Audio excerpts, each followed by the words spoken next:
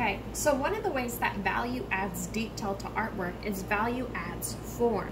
Una de las maneras que valor se agrega detalles a una obra de arte es porque valor se agrega forma. It makes things 3D. Se hace cosas tres dimensionales.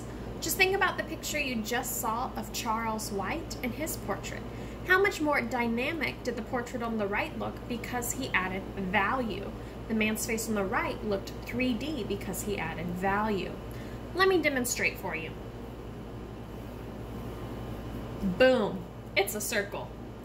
It's not a perfect circle, but it's a circle, and it has no value to it, so this circle looks very flat. Aquí es un círculo y no tiene valor, entonces el círculo se parece plano. But with a little bit of shading, I can start to make this circle look 3D. Pero con un poco de valor, puedo hacer un círculo de tres dimensiones. Or what would you call that in math, guys? What's a 3D circle? A sphere. A sphere, that's right. So I'm just gonna make the bottom of my circle darker, and I'm gonna fade to light up at the top of my circle. And I can start to make my circle look 3D.